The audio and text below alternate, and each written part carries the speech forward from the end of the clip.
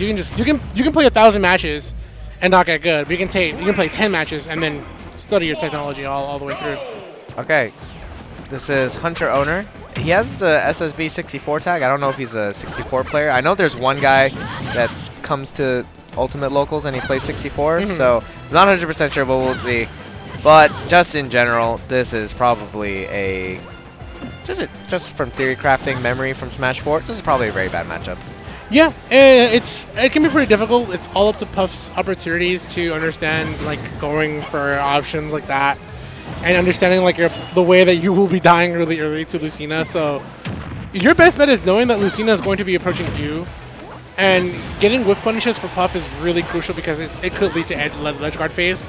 And that's where things can really take off for you. But until you get there, you are suffering just like that with that forward air. Yeah, but at the same time, Lucina doesn't really have to approach in this matchup at all. She has that sword, she has that range, and Puff is a character that relies on aerial approaches. If you go grounded and then potentially try to go for shield or go for a block punish, you could be eating a shield breaker mix-up instead. So exactly. You want to be safe in the air, but her range just suffers from that wall that Lucina puts up. So it's very difficult for Puff in general. But we got them on the edge guard. Immediate jump just gets back to the stage before Hunterowner could get anything started. Yeah, Puff has no follow-ups after a dash tag, so that just pretty much leaves Vuhladdin to go for an option to go ahead and survive. Yeah, and you'll see Vuhladdin not really holding forward on the control stick, wants to space out with punish and bait Hunterowner to try and get something started. You can see even at the ledge, when he gets that fair, he just drifts back a little bit, forces Hunterowner to think that he has the opportunity to get something. And then sometimes, maybe once out of every 4 times, he'll actually get a fair. Otherwise, he's getting mix-ups like that tomahawk grab, putting him off stage one more time. No edge guard that time around. That's going to fall for him. Yeah, and he missed the tech there, and he could have gone on the tech of that situation. It's one thing you have to understand, like, Puff's hitboxes do last a little bit longer than what you would expect. So you have to get re-ready to tech, especially when you're off the stage. Puff loves to go for those wall techs, those wall bounces. So you got to be ready for that one. Oh, Vuhladdin dips a little bit too low here. But he's able to come back on the stage. Center stage, usually that's where I feel like Hunterowner wants to be, center stage. But he's been having, like I said, when you're fighting a wall with a sword like that, especially one as good as Lucina's, it's going to be really hard to get back center stage. And so far, Vuhladdin's doing an excellent job not letting him be safe. Yeah. Another thing, too, to consider is that if Vuhladdin's able to put Hunterowner in a position of juggling, for example, like vertically, Puff, not the greatest landing option. She does have those 5 jumps, but at the same time, that air dodge is really, really bad for Jigglypuff because of how much time it takes to come out of that air dodge drift. So that's another thing to consider as well. But we'll go ahead and see. Gets that trade in. And of course, like I said, every time, yeah, he's going to get that chip damage on Vuhladdin. Damage is inevitable for the most part. But at the same time, look at Hunterowner's percent. He's already 117. This character is Puff. Not the lightest character in the game anymore, but still up there in the balloon weight percentages. Yeah, still, actually, I think Puff falls into the top 5 lightest characters of the game. Pichu is the new lightest character in the game, actually. Yeah, on the swipe of the back air, immediately understanding the cross-up option. Hey, if he's behind me, just go for the back out of shield. Great response from Vuhladdin. It's also one thing that you gotta understand, like, some Puffs love to go for a cross-up, and that's for you to respond with your out-of-shield options. And if they miss the cross-up, right, and they didn't space it right or at all, they will be punished, especially that. So Vuhladdin definitely not gonna waste the opportunity for that one. Gonna go right back to the Puff. Man, no one plays the pretty girl with the flower Puff anymore. Everyone just the hibiscus? Yeah, hibiscus Puff. No, everyone just plays Sleepy Hat Puff. Yeah, Sleepy Time Puff. Back from the Brawl days. Alrighty. You know why? We got dash dances this time. Do you know why though? Because we missed the H-box ult. That used to be the H-box ult, the green bandana. Switch. Oh, that was powerful shield damage there, but nonetheless, Vuhladdin will get through it, and then this is Hunter's opportunity here. That's where he wants to be, right? The advantage state. When you finally manage to get that forward and start putting pressure off stage. Right, nice. We did air dodge, good whiff punish. Hunter looking to take a lot of advantage here, and Vuhladdin just struggling to come back on stage. Gotta be careful, don't waste your jump like that, because one missed opportunity and Hunter will take advantage of it. Back air, getting the whiff punish Vuhladdin with great DI. Nice, not wasting a jump. Yeah, you can see the range of Puff even in the advantage state for Puff. It's starting to struggle for her too, because he knows that Lucina can always just come in with like a landing fair or something, and it'll just be over. Like, my advantage state is over. So he's trying to drift away, get that right distance before Vuhladdin can get something started, but that allows opportunities for Vuhladdin to come back. Now, all of a sudden, I know that Hunterowner worked very hard to get this percent on Vuhladdin, but yeah, I was going to say he's at kill percent, but one big reversal like that, that is the stock already. And now we're in a 2-stock situation instead. When you talk about cross loops, right, that situation, Vuhladdin literally just had advantage there, and I understand he was trying to just deal more pressure, but Hunter Power was fresh off the stock, man. He literally had a vulnerability, so that was his cue to, I want to stand back, wait for him to come to me and find another option until he gets out of invincibility, especially coming from the Angel platform. Yeah. Nonetheless, though, Vuhladdin still carrying the match. Nice tries to go for that dash grab, but unfortunately, of course, I feel like the stage kind of messed him up here. A slant, missing the grab for Vuhladdin.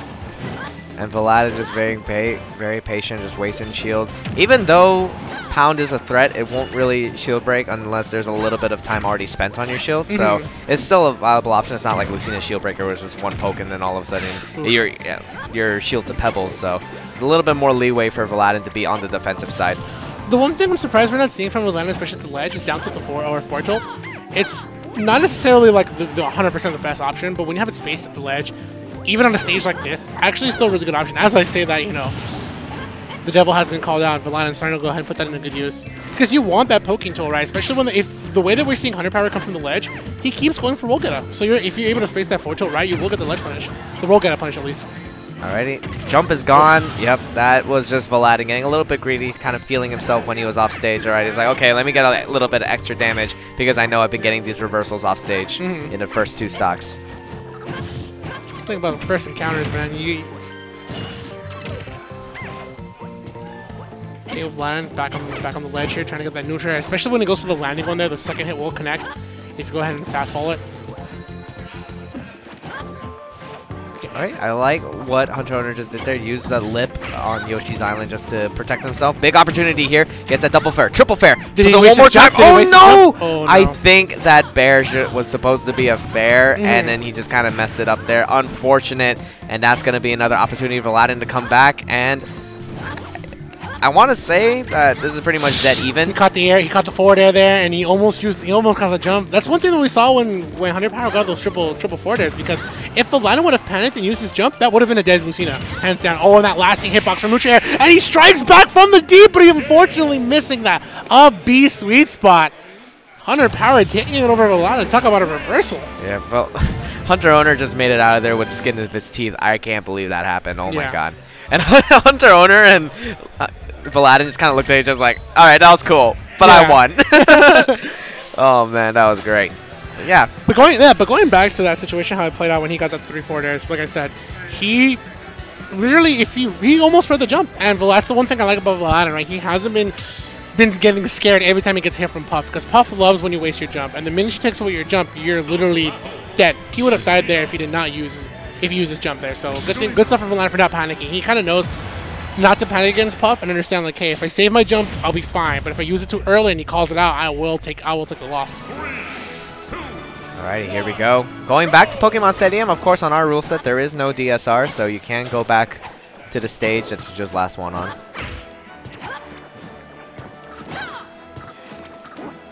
Yeah, Hunterowner definitely been adapting and playing a little bit more. Nice. That's what I'm talking about. He's not using his jump. And even when he got back on the stage, right, he just did not use his jump, wanted to go for the quick up B.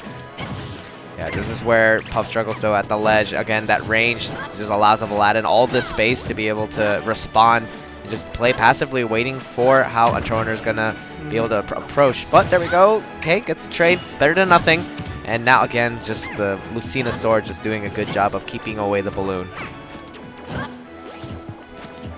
Okay, so far, one thing I do like that Vuhladdin has been able to do is just kind of stick back. Like, he's looking for whiff punishes because he knows that sometimes when he goes for his forward air, Hunter will call him out for it. He'll go for the forward himself, and he'll go for it early, so then Vuhladdin will get hit by it, risking being put in a ledge guard phase. So Vuhladdin kind of standing back. The one thing that's been working wonders for him is that situation we saw played out. He's been using the landing neutral airs, because if he doesn't hit him with the first hit, he'll hit him with the second hit. And now we're starting to see the down tilt play, which is what I wanted to see originally. Ooh, a little bit of a bait there. Vuhladdin just saves his jump and just able to get out of that situation just fine. And is able to put him off stage one more time.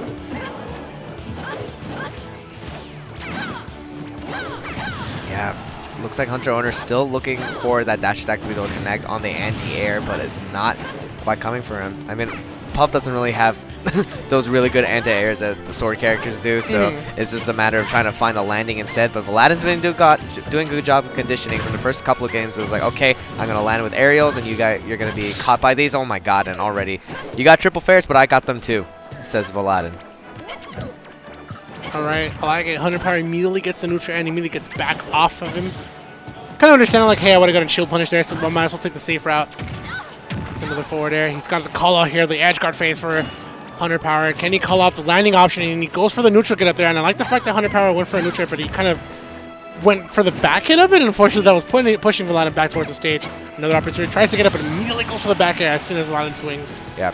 Good bait and conditioning there. Just caught him trying to do that jump fair that he's been doing the whole time. Just barely whipped it, and he got that opportunity with that back air. Try and even things up here. That's kind of what I feel like Hunterowner is trying to do, is kind of bait and condition Vuhladdin. Vuhladdin's been not necessarily even baited at all. He's been playing pretty safe here, but he kind of knows, like, hey, if Hunterowner is going to go ahead and try to call my jumps, try to play like this at the ledge, it's my cue to understand what I can do instead. Tries to read the roll get up on the stage, but he misses that side B, and he gets the forward air because Hunterowner tries to land with an option there. Immediately calling out from Vuhladdin. Yeah. Before, Vuhladdin's been kind of waiting and seeing how Hunterowner's going to get back. That time just went for the immediate option. Able to catch him there. Back to the square one, just outspacing that range that Jigglypuff tries to control. Now, with this stock lead especially, it just makes it so much easier for Vuhladdin to play a little bit more relaxed.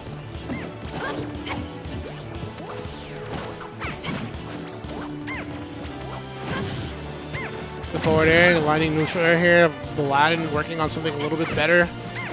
And he doesn't necessarily have to, right? He's kind of been calling Hunterowner's options. So the one thing that he is doing a lot better, though, is kind of like staying safely spaced a little bit more from Hunterowner, because he knows he wants to go for those lining neutral airs.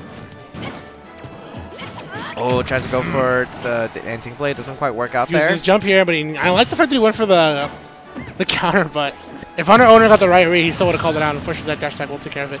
Vuhladdin is doing a good job of mixing up how he makes it back to the stage. Before it was save this jump, then it was air dodge through, then it was used to counter. So he's using all of his options available to him, just keeping Hunterowner on his toes. So it makes him doubt of his next edge guard opportunity.